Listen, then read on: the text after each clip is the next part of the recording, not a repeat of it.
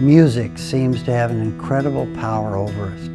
It can make us happy, it can make us sad, it can make us forget about our troubles, or it can evoke memories of a loved one. Music even seems to have a healing power, a healing property.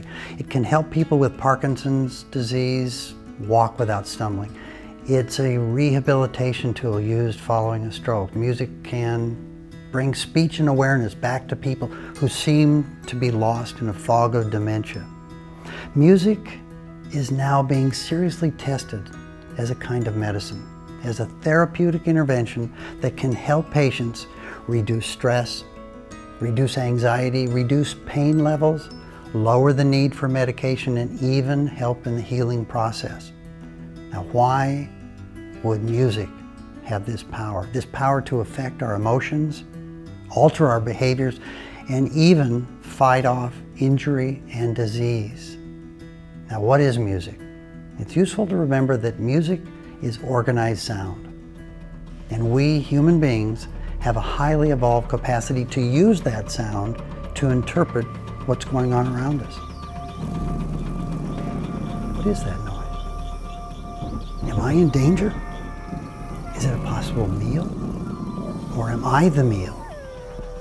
Should I freeze? Should I move toward it? Should I run away from it? Our brains and our bodies evolved to be highly attuned to the meanings of sounds, and we have very basic emotional reactions whenever we hear something that's a different sound. Once we recognize it, it then is valued by us. Music or organized sound takes advantage of these same survival systems to capture our attention, modulate our emotions, and it now appears to promote healing and well-being. Now, our bodies are largely controlled by chemicals. Chemicals that stimulate, that inhibit activity for our muscles, that send signals to billions of brain cells that make up our brains. Now, different chemicals produce different reactions. Many of the chemicals are produced from within the brain, and those are as a group called brain-derived chemicals. Remember, discovered less than 100 years ago, and they can be introduced from outside when we ingest medications and chemicals, and they affect our brains, they affect our bodies, and they might be in the form of medications, or maybe it's coffee, maybe it's wine, maybe it's that wonderful piece of brain-healthy dark chocolate. Whatever it is, they act to chemically change the status of our brains and our bodies and can stimulate different behaviors. So, when we ingest sound, when we intake sound, we take that sound from the environment, our brain then interprets the meaning, and then we assign a value to the sound produced by an emotional response. In turn, the emotions stimulate behaviors and physical responses to that sound. When those sounds are intentionally organized to produce certain reactions, we can call those sounds music. Now, a recent article by two neuroscientists from McGill University in Montreal was entitled, and listen to this title, The Neurochemistry of Music. This title says it all, and it charts a serious pathway for scientists to explore how music stimulates specific chemicals in the brain to give certain responses.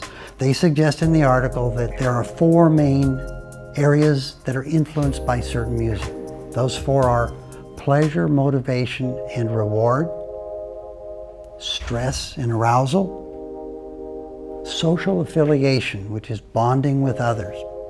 And the fourth is maybe the most important in the long run, and that's the immune response.